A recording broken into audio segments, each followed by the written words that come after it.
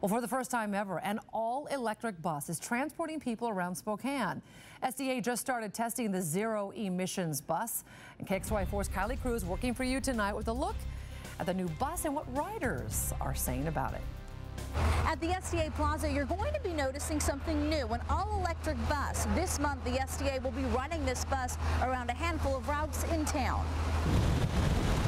STA is going green with this new pure electric bus.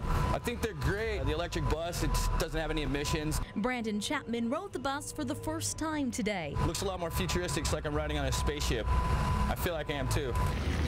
He also thinks the futuristic bus has a smoother takeoff, and he likes the inside better too. Seems like there's a lot more room on it than the other buses. Seems like the other buses, the seats are a lot more crowded together.